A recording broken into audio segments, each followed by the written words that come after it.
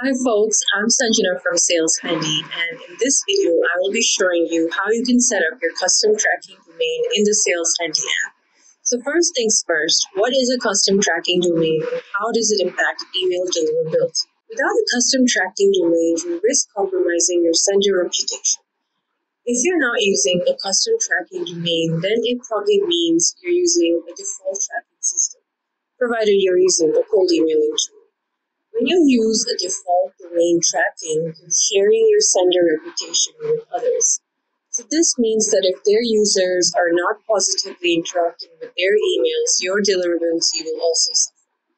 Also, adding trackable links in your email content can trigger the spam filter and relegate your emails to the spam folder. This compromises your overall email deliverability. So a custom tracking domain is used to track engagement metrics. When you're sending out cold emails, you want to know how many people have opened, clicked, and replied to your email. By having access to these metrics, you're able to determine the effectiveness of your email campaign. With a custom tracking domain, everything is in your control. You're able to determine your own sender reputation, your own deliverability. No third-party application has control. So how do you set up your own custom tracking domain in Saleshandy? Here's how. So the very first thing you want to do is you want to log on to your Saleshandy account as per usual. Then you want to go ahead and click on Settings. Then you want to click on Custom Tracking Domain. And then click on Add Custom Domain. So from here you can select the email account you want to add the custom tracking domain for. And you need to add your email account into Saleshandy separately for it to appear on this list.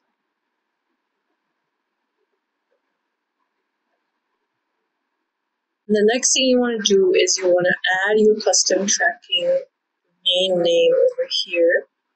And as you can see, your CNAME will automatically appear once you've added in the custom tracking domain name. So the CNAME is extremely important for your custom tracking domain.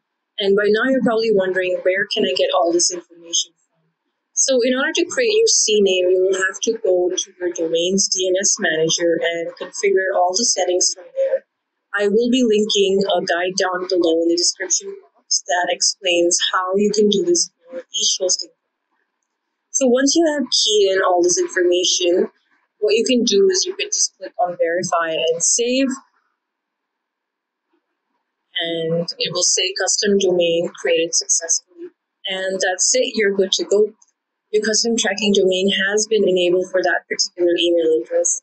Follow the same steps to add a custom tracking domain for any of your other email accounts. See you next time.